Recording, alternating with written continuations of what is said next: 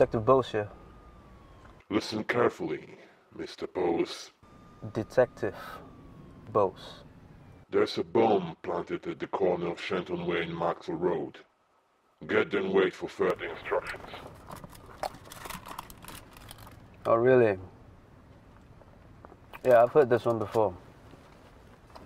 I'm afraid you haven't heard this one. Do you recall the unexplained robberies at Marina Bay Sands last month? That's classified. Do you know what happened to the money? What do you know about this?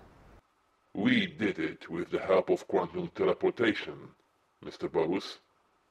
Goodbye.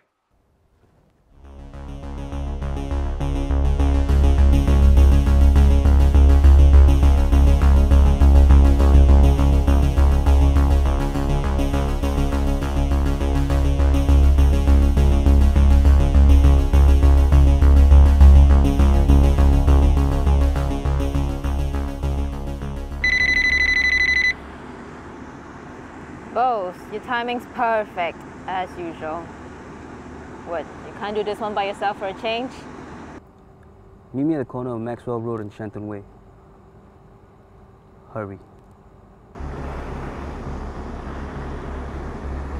Don't go anywhere.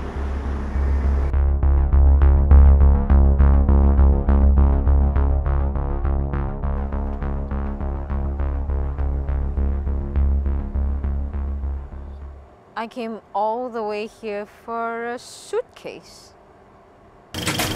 Look, there's someone way more interesting waiting for me at the beach, so if you don't mind.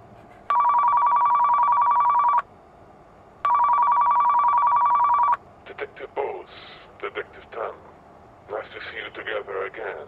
I want $50 million US deposited to Cayman Island bank account 314159265359. Hey, how the hell am I supposed to remember so many numbers? Ask your friend. It's the number of pi to the 11th decimal place.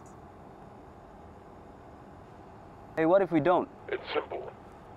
I press a button, and everything goes to hell. You really think I was born yesterday?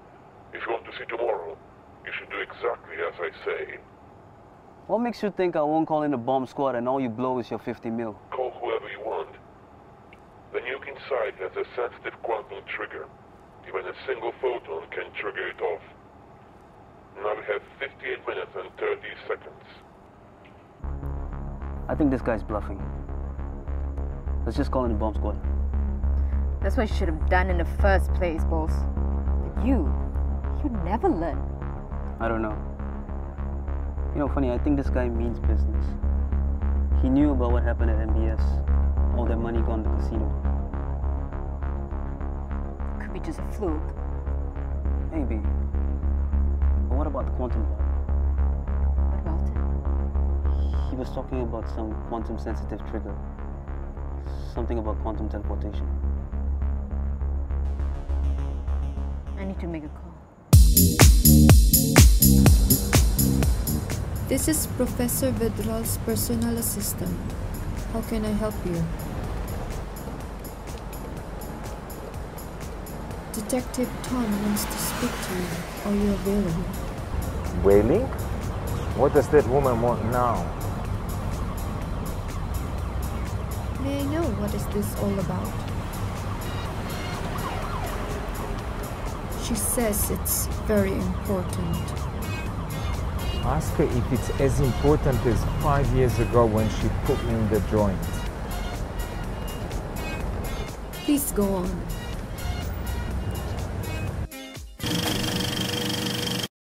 She says it's about a nuke and a quantum trigger. She also says we have 45 minutes before we kiss the night goodbye. I'm not interested. Besides, we are going to the airport. I've got to meet the president. He's not interested. Tan says we meet at the corner of Shenton Way and Maxwell Road in 10 minutes, or else you go back into the can. Okay. Cancel the president. I ain't going back to jail.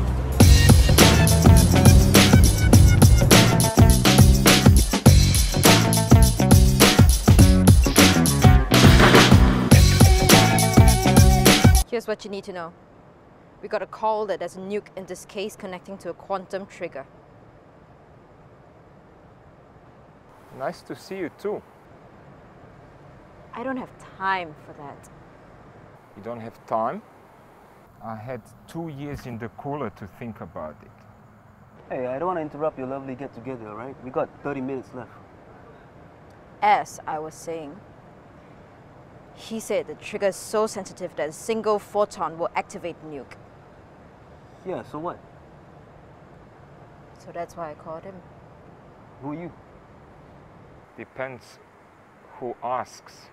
I'm either a criminal mastermind, reformed, or a quantum physicist. Just cut it out and tell us what's going on.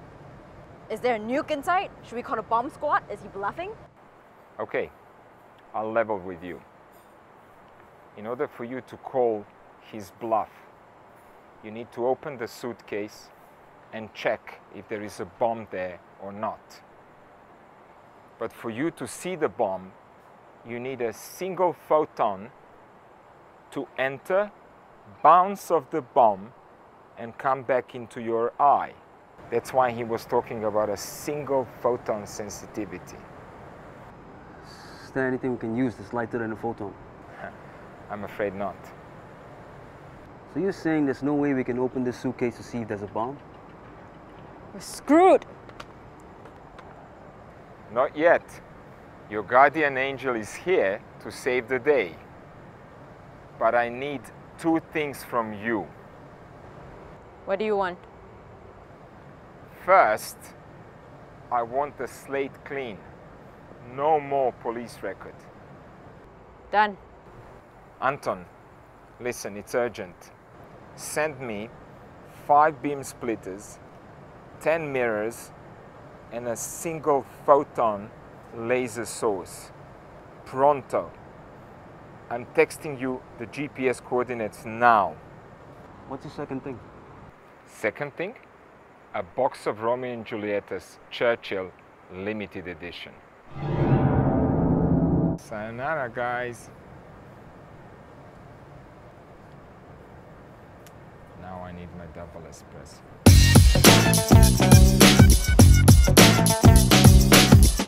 He did it.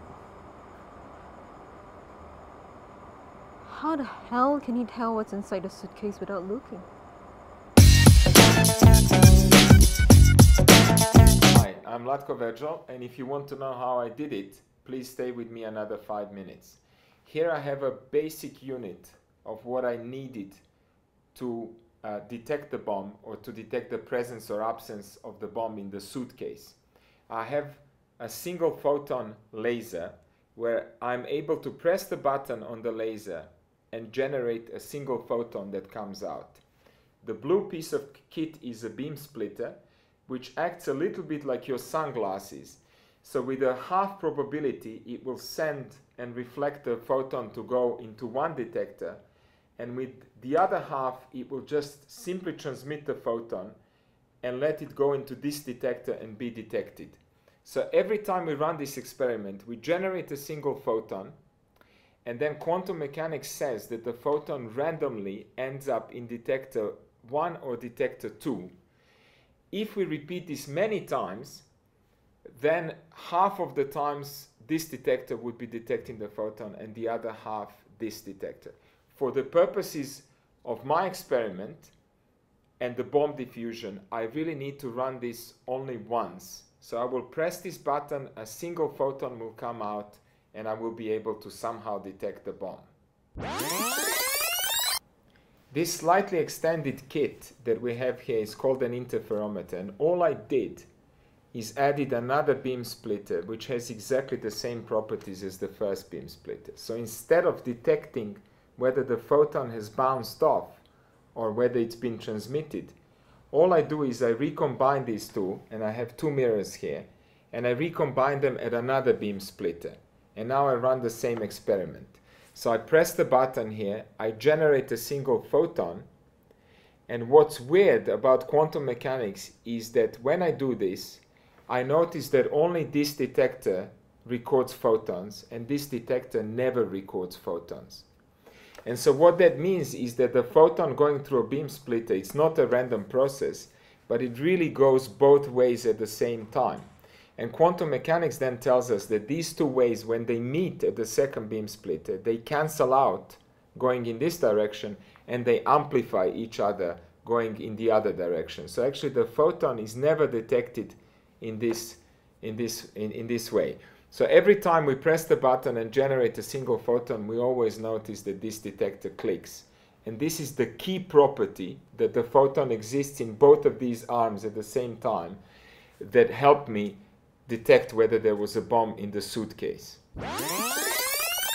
So all I did is constructed this kind of interferometer around the suitcase. And the suitcase, as we know, could be empty, or it may really contain some kind of very powerful device. So now we can go through the same experiment in the two cases. If the suitcase is empty, we press the button, a single photon comes out, and as we explained before, we always get this detector to click. So basically we generate a photon and we get a deterministic click in this detector. On the other hand, if the suitcase contains a bomb, what we then discover is that if the photon goes this way, when it comes to the second beam splitter, it doesn't get the other half to interfere with, because there is something preventing the other half. And then we suddenly get a possibility of a click in this detector. So the amazing conclusion quantum mechanically is that if this detector clicks, it allows me to say that there was a bomb inside the suitcase, but it didn't go off because the photon ultimately ended up going the other way. Of course, you might well be asking the following question. What happens is when the photon comes to the first beam splitter, it ends up going down this route. And as we said, there is a 50-50 chance for that to happen. Then, of course, we are very unlucky if there is a bomb inside the case, because the photon going down this way will hit the bomb, and the promise is that the bomb is so sensitive that it will immediately go off. So this setup suggests that we still have a high 1/2 probability chance of triggering off the device and exploding the nuclear bomb. However, this can be improved to an arbitrarily high probability of success. And in fact, to do that, all we need to do is make the beam splitter much more likely to reflect than to transmit. And then we need a sequence of a number of beam splitters which is going to keep reflecting and transmitting the bomb. And if you remember in the movie, I was requesting 5 beam splitters and 10 mirrors in order to amplify this probability to something like a 99% success rate. And you can make this probability even higher by extending this kind of very simple setup. So that was the key. With 5 beam splitters, I had only 1% chance of exploding the bomb and 99% chance of detecting whether the bomb is not or there or not. And as it happened in the movie, the suitcase was empty. Now I need another double espresso.